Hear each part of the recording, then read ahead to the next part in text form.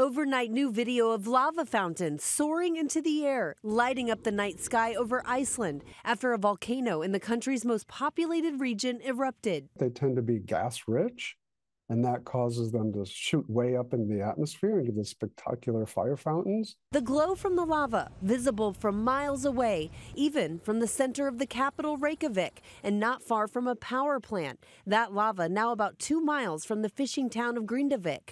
It's 4,000 residents evacuated last month when a series of earthquakes opened massive cracks in the streets and inside houses. Lava flows downhill. In that sense, it's pretty predictable, but it actually turns out that predicting exactly where the lava will go is much more challenging. Back in 2010, a different Icelandic volcano erupted, wreaking havoc on transatlantic air travel, with the ash cloud canceling 100,000 flights, affecting 10 million passengers. That's not expected this time. There are a range of different styles of eruptions. Some produce a lot of ash.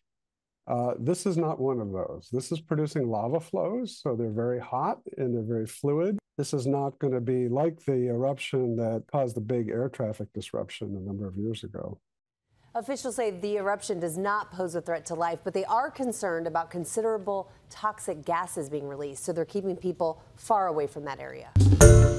Hi everyone, George Stephanopoulos here. Thanks for checking out the ABC News YouTube channel. If you'd like to get more videos, show highlights, and watch live event coverage, click on the right over here to subscribe to our channel, and don't forget to download the ABC News app for breaking news alerts. Thanks for watching.